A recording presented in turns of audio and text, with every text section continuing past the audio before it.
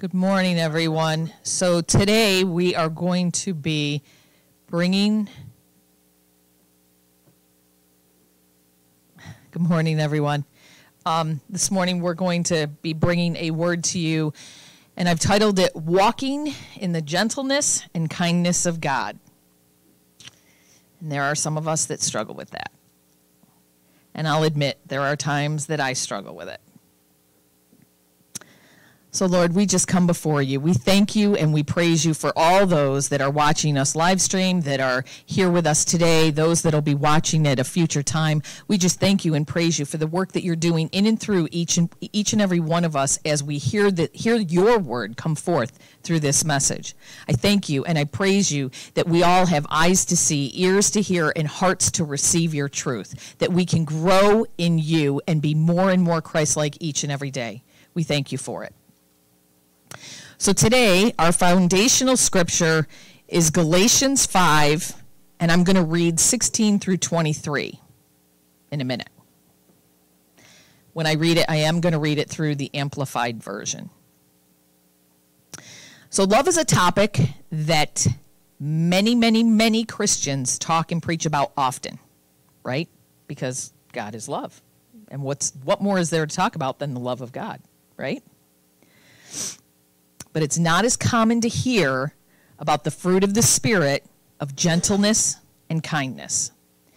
You know, and I didn't write it down. I don't remember exactly what the scripture reference is, but there's a scripture that tells us that we need to be as wise as serpents and as gentle as doves. And I got to be honest with you, I've not always been that way. Anyway, let's read... Okay, God only calls us to truth. Or God not only calls us to truth, he also calls us to gentleness and kindness. As a born-again believer, we should be gentle and we should be kind all the time. We have to remember, and I know I get into this further down, but once you gave your life to the Lord, you're no longer your own. So in all reality, your feelings don't matter. I remember one time, eons ago, the Lord spoke to me and he said to me, I gave you feelings to protect you, not for you to live by. Let that sink in for a minute. He said, I gave you feelings to protect you, not for you to live by. Okay? So we're going to read Galatians 5, 16 through 23. I'm going to read it in the Amplified. And it says, But I say, walk and live habitually in Holy Spirit, responsive to and controlled and guided by Holy Spirit. Then you will certainly not gratify the cravings and desires of the flesh, of human nature without God. For the desires of the flesh are opposed to Holy Spirit, and the desires of Holy Spirit are opposed to flesh, godless human nature. For these are antagonistic to each other, continually withstanding in conflict with each other, so that you are not free, but are prevented from doing what you desire to do. But if you are guided, led by Holy Spirit, you are not subject to the law. Now the doings, practices of the flesh are clear, obvious. They are immorality, impurity, indecency, idolatry, sorcery, enmity, strife, jealousy, anger or ill temper, selfishness, divisions or dissensions, party spirit. Did you catch that one? Party spirit.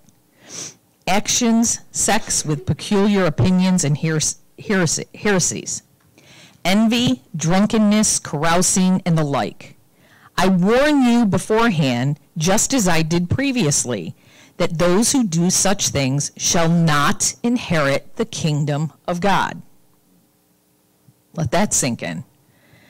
But the fruit of Holy Spirit, the work which his presence within accomplishes, is love, joy or gladness, peace, patience, an even temper or forbearance, kindness, goodness, benevolence, faithfulness, gentleness, meekness and humility, and self-control, which is self-restraint and continuance. Against such things there is no law, that it can bring charge. So when we think about this, and we are in a situation and we're harsh with our tone, with the way we're saying things, or what we're saying, do you think that someone's going to receive what we're saying? No. That's when we're walking in the flesh and not in Holy Spirit. If we're being led by Holy Spirit, we know that we have to be, they say that there are those people you have to walk on eggshells around. And it's not so much necessarily that you have to walk on eggshells, but it's that we don't want to be a stumbling block for people. And many, many, many times we are, because we've got the Lord, we've got it all, we know it, we're perfect. The fact of the matter is, we're supposed to be becoming more Christ-like each and every day, causing us to become more like Christ, more gentle, more kind to those around. Honey, can you go get a thing out there? Okay. So anyway, we walk in God's ways when our words and responses, even speaking in gentle or in difficult truths, are filled with kindness and gentleness. I know we understand what I'm saying. I also know it's not always easy to do, especially when you got someone in front of you that you just want to slap the spirit of stupid out of. Lord, forgive me, but that's the truth of the matter. The fact of the matter is, we are all on different levels. We are all in different places with our walk, okay? We've all had different teachings. We've all had different understandings and revelations from the Lord through situations we've been through teachings that we've sat through. And therefore, because of that, we're all at different places in our understanding, okay? When we are kind, when we are gentle with our words, when we're trying to explain things to people, we have a bigger effect, a stronger effect on those around us, on our co-workers, our family. I mean, you've all heard the story of us tell you how we lived with Nani for years and years and years. And it wasn't that I could just, it wasn't that she wasn't receiving, it was that she was at where she was at with her level of faith. And as she was absorbing and taking in and watching and seeing what was going in our lives, that's when the effect came in. That's when the full effect took place. Because at some point in time, something was said or done, or maybe it was even just Holy Spirit said, okay, now. Do you understand what I'm saying? But we can't affect people if we're not loving and compassionate and caring. So one thing that has been really heavy on my heart for years now, and I mean years, I mean like pretty much my whole walk, is this. How is the world supposed to see the mercy and grace of God if the people of God are not merciful and gracious towards one another? Remember, the world's watching us. Hey, I hate to tell you this, but the Christian world is watching us. That's just the reality of it, okay? And so they're watching how we treat other believers, but they're also watching how we treat people that are not walking with the Lord. You know, when we see people that are really struggling out in the world, that are lost, instead of making the comments that many, many people do of, oh, you know, what a bum, I can't believe he's not getting a job, I can't believe he's doing this, I can't believe he's doing drugs, I can't believe he's into alcohol, I can't believe ABC, XYZ, you name it, I can't believe they're doing it. The fact of the matter is, and I've heard this saying so many times in my walk, why are you surprised at what the world is doing? The world doesn't know God. Why are you doing what you're doing? Which is, in essence, being critical. Because God didn't tell us that we have to criticize everyone. He just didn't. It's not the way it works.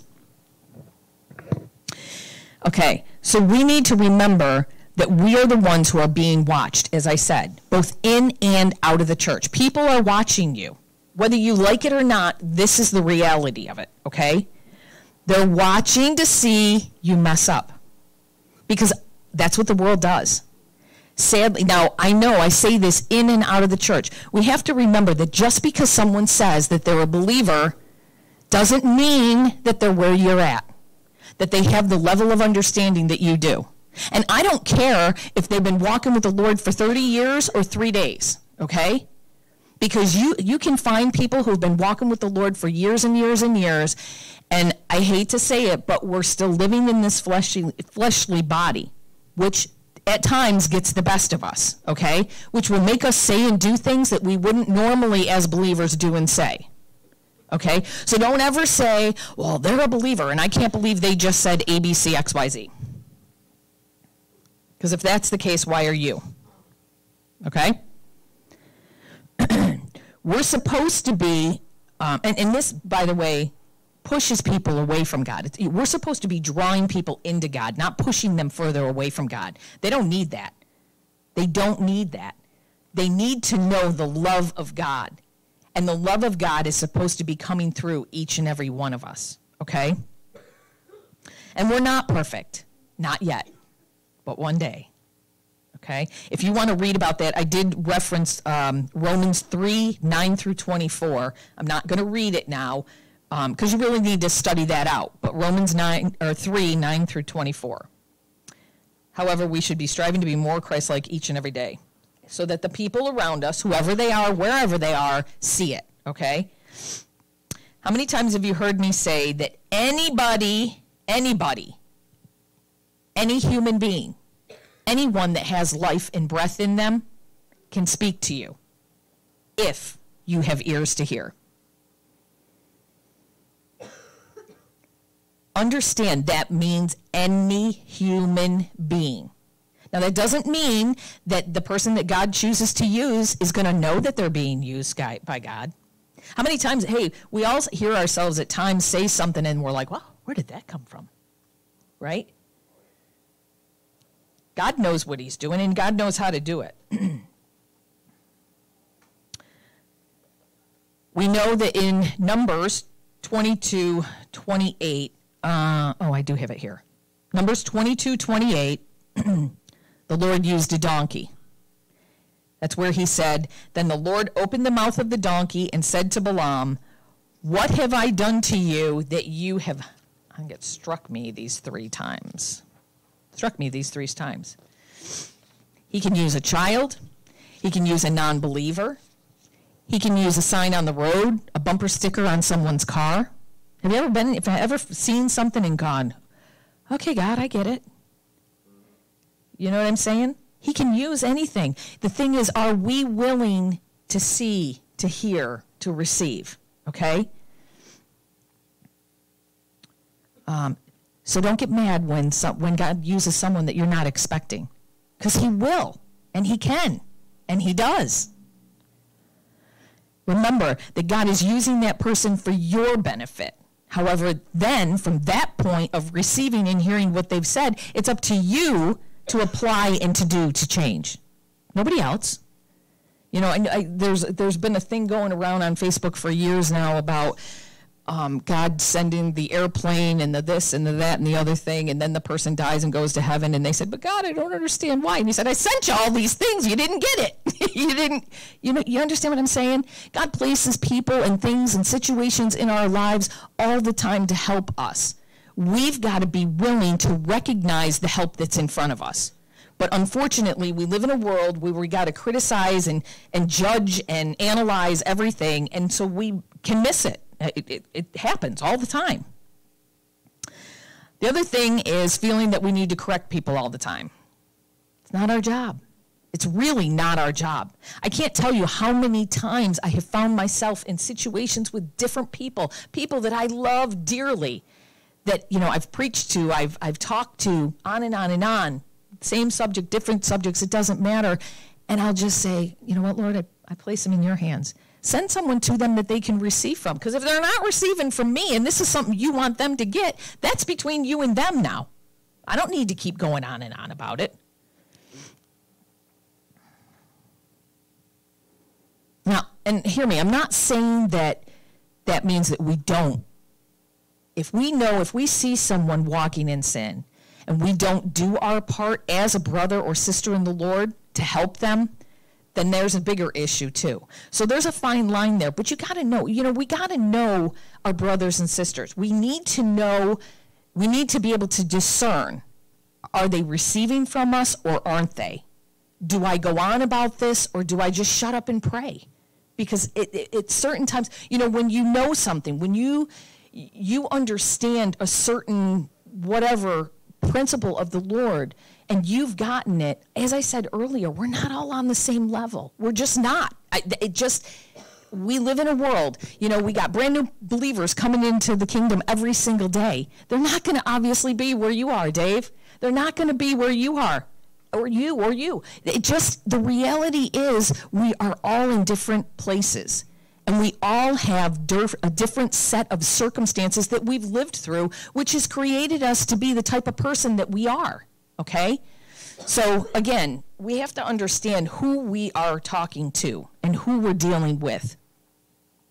Okay, number 3, being gentle and kind these days is countercultural. And we talk about being countercultural here all the time at CCF, right? We're called to look different than the rest of the world around us. Remember, as I said earlier, once we gave our life to the Lord, we instantly are now in this world, but we're not of this world, okay? We have that Holy Spirit connection that those that are not walking with the Lord don't have. That's why when you find yourself in a situation and you're like, oh my God, what do I do? Instantaneously, he'll give you an answer. Now, it's not to say that people that are not walking with the Lord can't call upon the Lord and he won't give to them. Okay? It doesn't mean that. The thing is, do they recognize? Do they understand? Okay? Because some of them do and some of them don't. I remember for years, now, I was raised Catholic my whole life, so it wasn't that we had no God in us or anything like that. But my mother, every time, as a single mother, every time she had an issue with the car, she would lay her hands on the car and she would say, come on, Bessie, someone up there loves me. We got to get to where we're going. And I'll tell you what, we got there. Because God knew. And he knew her heart, okay? He sees the bigger picture that so many of us don't. And so many of us want to navigate and fix everybody and make their life perfect. And we can't. It's not our job. Okay? It's not. Again, like I said, we are no longer our own. This doesn't mean that we're better than those that are living in the world, that are living without Christ. We're not better than them. We're here to show them, to lead them, and to guide them. How do we do that? Gentleness, kindness, lovingly, okay? Let's see. Now, we're supposed to just act and look different than them. I mean, a person, you should be able to tell a person who's walking with the Lord. You should be able to. You should be able to see the fruit in their life. Doesn't mean you can in everybody's life. Honestly, it doesn't. But it also doesn't mean that because you can't see the fruit in their life that they're not walking with the Lord. And we need to understand that, okay? I truly do believe, and I don't remember where I heard it from originally, but they say that when we get to heaven, there's going to be people there, though, that we never expected, and there's not going to be people there that we expected to be there. Matthew? Okay. Okay, so what does that look like? For us to look different, okay? It means that we need to forgive those that have hurt us. For some people, forgiveness is a huge, huge stumbling block. I could never forgive them. You wouldn't believe what they did to me, how they hurt me, how they abused me, how they did A, B, C, and X, Y, Z to me.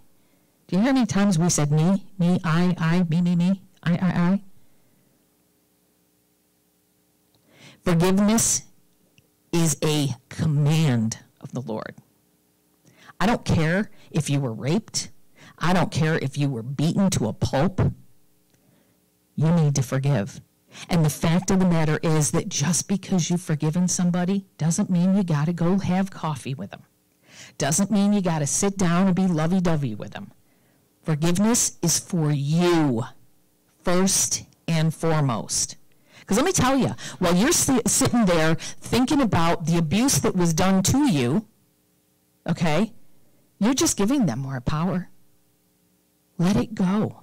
And I know it's not always easy, especially when your feelings come into play. But remember what I said earlier. It's not about our feelings. God said, I gave you feelings to protect you, not for you to live by. Far too many Christians are living by their feelings. And I'm just going to leave that there.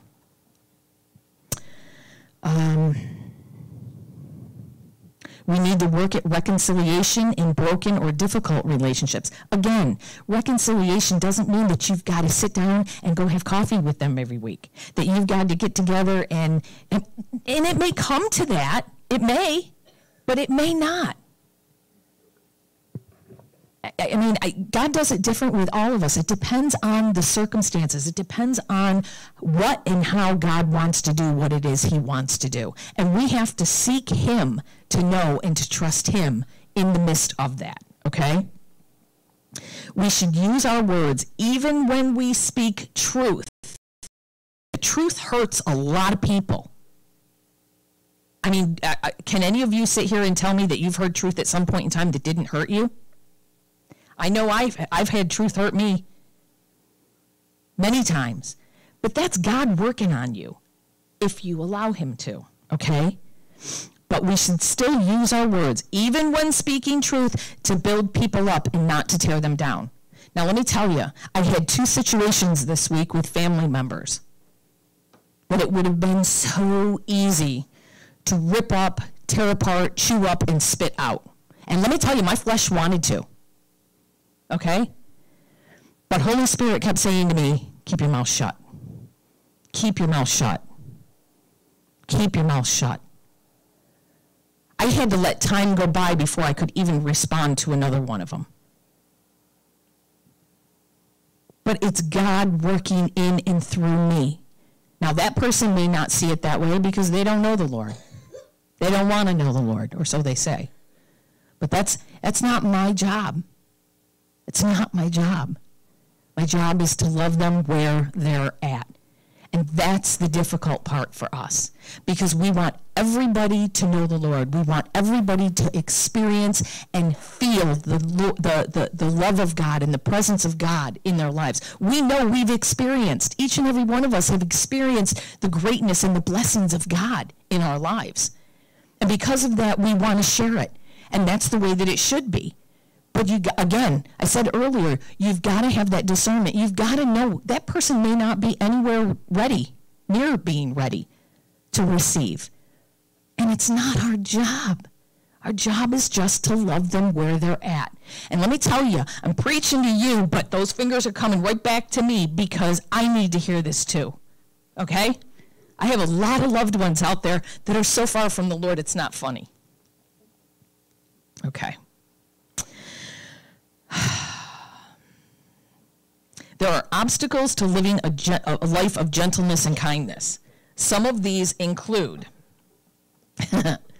feeling that you have the right to be angry. Guess what? You gave that up when you gave your life to the Lord. Now, I know that there are those of us that get angry and fly off the handle. Anyway, that ought not be. Because the fact of the matter is, anger is not from the Lord. Okay? Our world is harsh enough, and people are angry everywhere we go. I mean, come on. You go out and you drive on the road, and you got people flipping you off and cutting you off, and, you know, what do you think that comes from? Anger. They're angry, they're bitter, whatever, towards whomever, whatever. Maybe they woke up on the wrong side of the bed. That's one of my favorite sayings. I've said it to a lot of people, you know. Just because you woke up on the wrong side of the bed, don't take it out on me. Don't shoot the messenger, okay? We should not allow anger to get us distracted from our primary message of hope. And I know that that's not always easy, especially when somebody does something to you, okay? Well, we'll get into that. Psalm 4:4 says, Psalm 4:4, I'm going to read it in the New Living Translation. It says, don't sin by letting anger control you. Think about it overnight and remain silent. Salah. Think about it. So, why? My question is this: why do people make us angry? Could it be that they're not being fair? Well, guess what? I don't know who told you that life was ever fair, but I know no one ever told me it was. It's not. Nobody ever said it was going to be, okay? Or maybe they're being unkind or accusatory. How many of us have had things thrown at us that, we've been accused of ABC, XYZ, and it's like, where in the world did that come from? Again, no one ever said that life was fair. What's your reaction to all this going to be? It truly is your choice to get angry or not. The big thing I remember way back in the beginning when I first started walking with the Lord, and my son sat me down, and it was, like bullets coming at me with questions. And I'm like, whoa, whoa, whoa, whoa, whoa, whoa, whoa, whoa. And I couldn't, he was throwing questions at me so fast I couldn't answer them, okay? And afterwards I sat down and I'm like, I don't even know how to answer him. But I've since learned the easiest answer is this: God gave us all free will. So you get to choose how you're going to respond, how you're going to react, how you're going to feel, what you're going to do in any and every situation you will ever face. Just stop and think about that for a minute.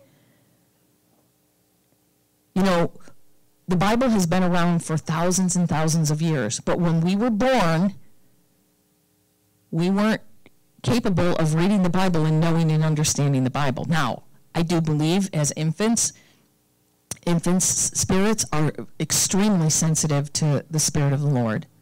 I believe that wholeheartedly. I believe they're closer to the Lord than most any of us could be. But the fact of the matter is our society squeezes that right out of them, out of us as humans. And look at the world today. They don't want Bibles. They don't want people preaching. They don't want, truth. They don't want to live in truth. They want to live according to how they feel and what they want.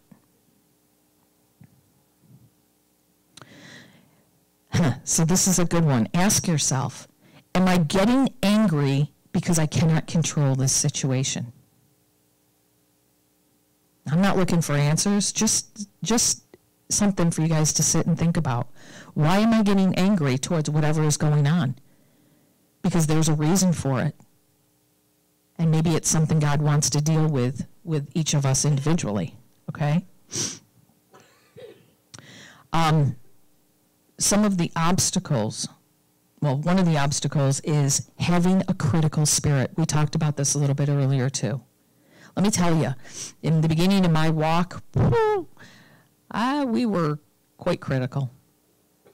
And I don't say that proudly at all, okay?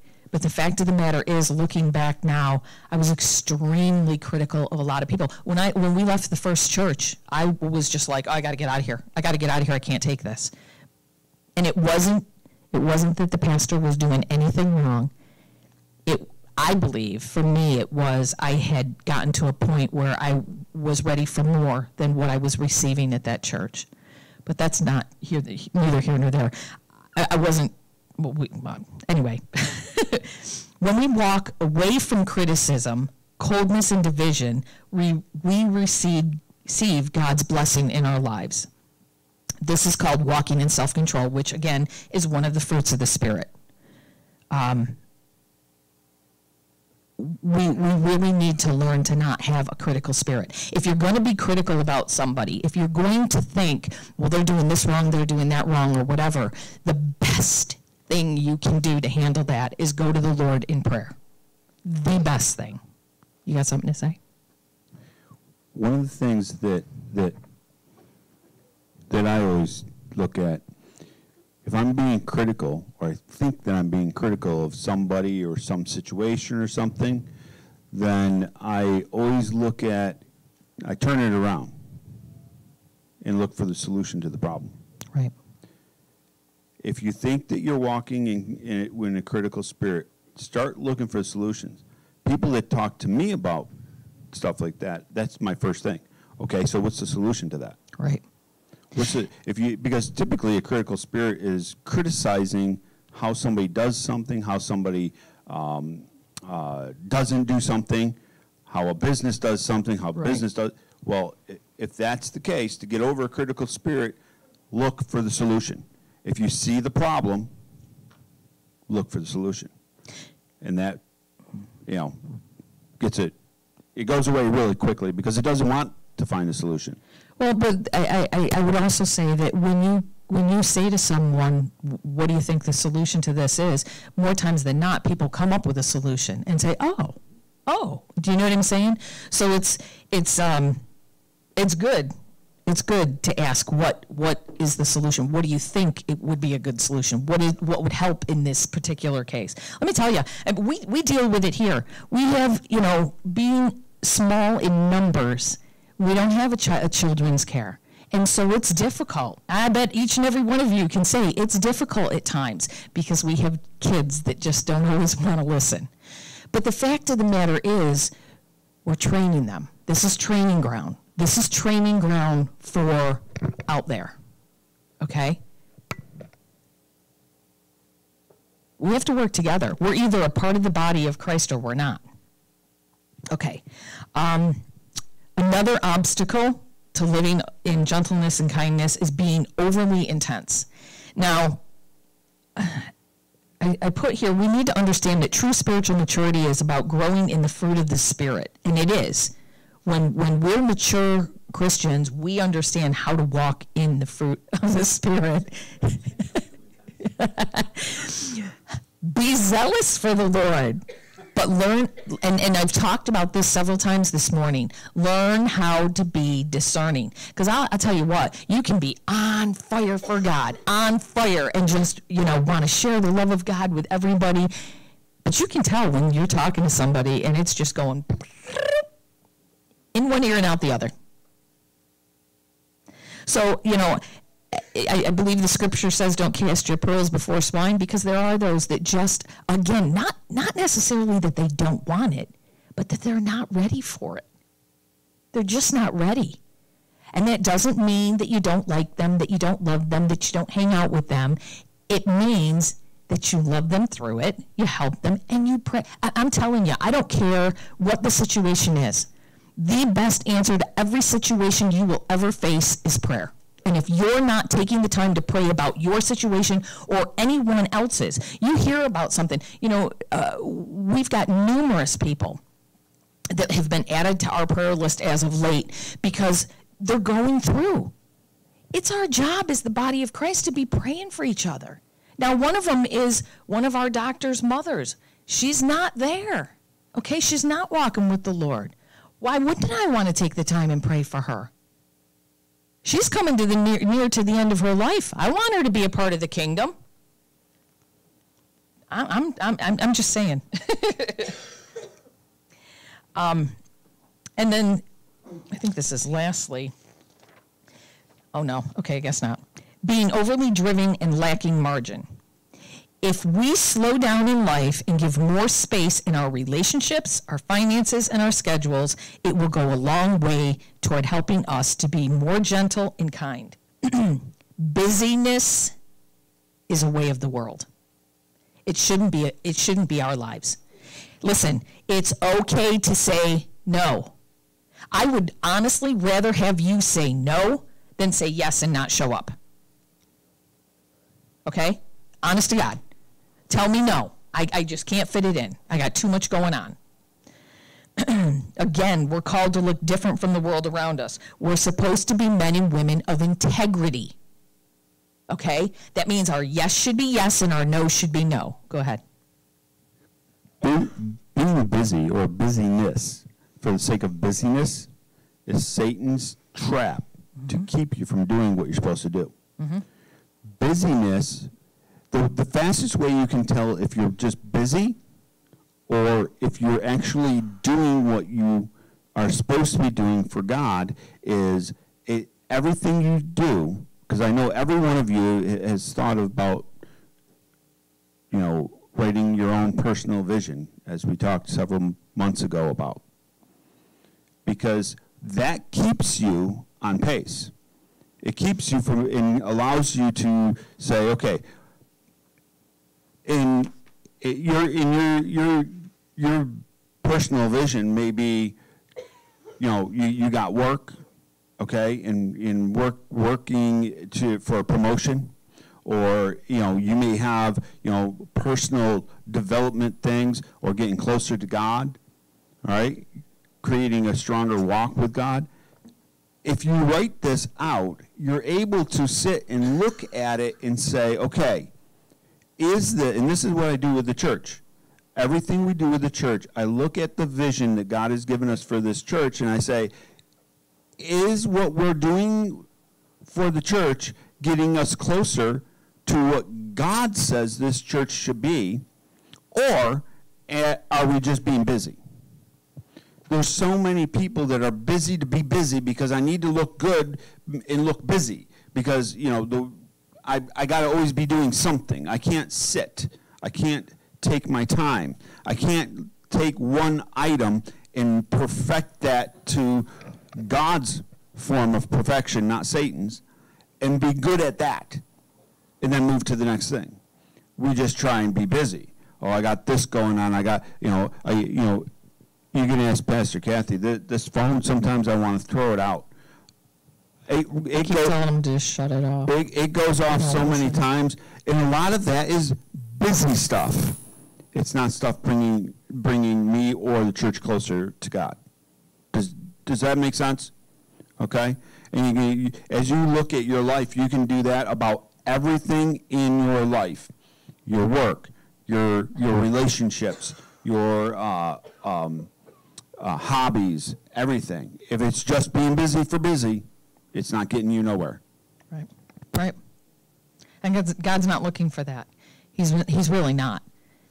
In fact, you made a point in there about being so busy that you didn't have time for God. And the fact of the matter is, if people would just kind of stop doing some of the stuff they're doing and spend more time with God, they'd be amazed at how their lives would change. That's just fact. Okay, so Matthew 5:37. Matthew 5:37, again in the New Living Translation, says,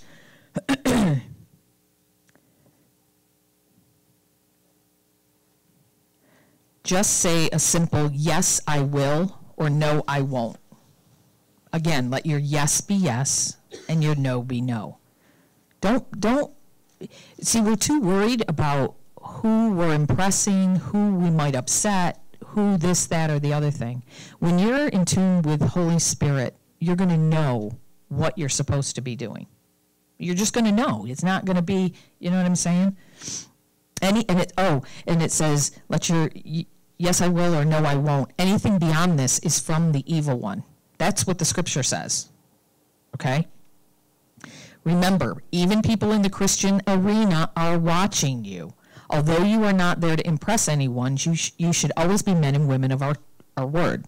Besides, God is always watching us. And if you're concerned about anybody and their opinion, it should be God's. Okay? I don't know about you, but I want to hear, well done, thou good and faithful servant, which is in Matthew 25:23. I'll read it in the Amplified. Matthew 25:23, Amplified says, his master said to him, well done, you good, you upright, honorable, admirable, and faithful servant. You've been faithful and trustworthy over a little. I will put you in charge of much. Enter into the share? I'm not sure that's the right word. It says enter into the share. Oh, enter into and share. There we go. Makes sense now. The joy, the delight and blessedness which your master enjoys. So here is what gentleness looks like in our lives. Gentleness, number one, gentleness repents of past unkindness. We've all been there at one point or another, and we've all said and done things that were unkind and not nice, okay? Please sit with the Lord and allow him to show you where you need to repent. I'm not pointing fingers, because when I point at you, I got 3 pointing back at me, all right? I'm just saying, this is something that we need to do. Gentleness, number 2, gentleness listens to others. We live in a society where we feel that we all have to give our opinion, okay? Sometimes just keeping our mouth shut is better.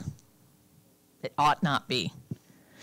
Some people just need to talk. Some people are lonely and want to talk. Some people just need that. But if you can't listen, how are you going to know? I know that the more I listen to God, the more I listen, the more God shows me about the way that other people think and believe. And when you understand how other people think and believe, you'll know better how to minister to them. Okay? And learn not to cut other people off when they're speaking. We're in a society, again, where you see grown adults doing it all the time. Talking, and oh, boom, boom, boom, got to put my 2 cents in. First thing is, it's just plain rude. And we all know that it's rude, and yet we still do it, okay? And secondly, you truly don't know what the person is going to say until they're done. You may think you do. I know I can finish Pastor Bob's sentences all the time. That's just because he says the same thing all the time. What happens when you're married 50 years? Yeah. Now, granted, there's some people who will just talk, again, because they're lonely or just because they have nothing else to do. We have to learn to be respectful of other people's time. Okay? Now, I'm not saying that if there's things going on and you need to leave, whether it be church services or, you're at the store and somebody stops you because they just want to talk to you. They haven't seen you and blah, blah, blah, blah, blah, but you got things to do. Don't be afraid to say, it's been great to see you, but I got to go. Do you know what I mean? I'm bad at that because I'll just let a person talk, and then I'll be like, rah, rah, rah, rah. Honest to God, that's just, it's who I am. So, but we need to learn to be respectful of each other, okay? And discern who we're talking to. Like I said, some people just talk for the sake of talking because they just don't have anybody else. I mean, and let's face it, the world we live in today, there's a lot more elderly people than there are us young ones. And I'll tell you what, there's a lot of young ones who don't want to hear anything that the elderly have to say, which is a really, really sad state because the elderly have wisdom beyond. And if we would just shut up and listen, we might learn something. Oh, who would have thunk it? Number 3, gentleness cares deeply and gives freely without expecting anything in return. And this is where the prosperity message is so important in every area of life. Hey, listen, we talk about prosperity here a lot in this church, and we know that it's not just money. However, it does include money, okay? It may be someone you know, it may not be someone that you know, but they may need your time, your honesty, your gift, your help in some arena, your money. They may need that. If you're in tune with God, you're going to know it, okay? If you're not, you're not. You're going to think, oh my gosh, here we go again, blah, blah, blah, blah, blah. And that's not cool, okay?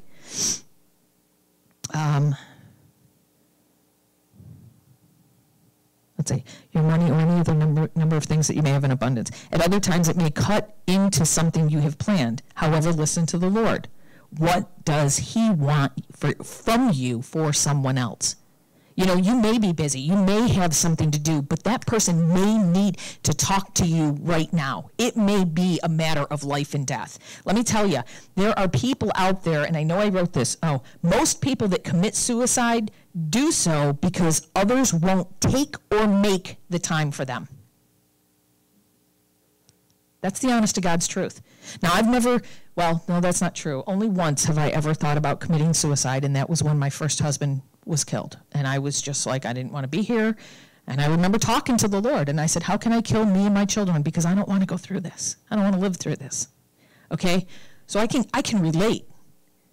That was my only thought ever about it, once. But it was still a suicidal thought, because I was just like, pfft. And I can't imagine being a person who has the spirit of suicide on them that is going through and just has nobody. And I know that there's those helplines out there, but not everybody's willing to pick up the phone and call. So you don't know.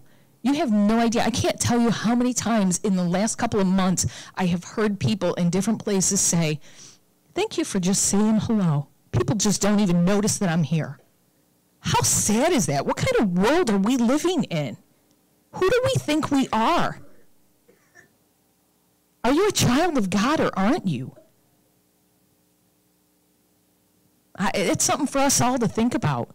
None of us are better than anyone else. I don't care who you are. I don't care what your position is, what your title is, or anything else. You may be a child of the King, and praise God. Praise God for it. Child of the King, supernaturally blessed and highly favored. Yes, I am. But I will take the time, and I will sit with you, and I will talk with you. So that you can be too. When we walk in the countercultural gentleness and kindness of God, we will gain influence with people around us.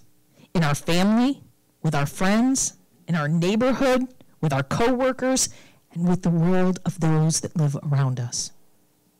Listen, the Lord freely gave us the fruit of the Spirit. It's a free gift available to each and every one of us. It's our choice to walk in it or not. And that goes for every single one of them. Love, joy, peace, patience, kindness, tenderness, faithfulness, meekness, and self-control.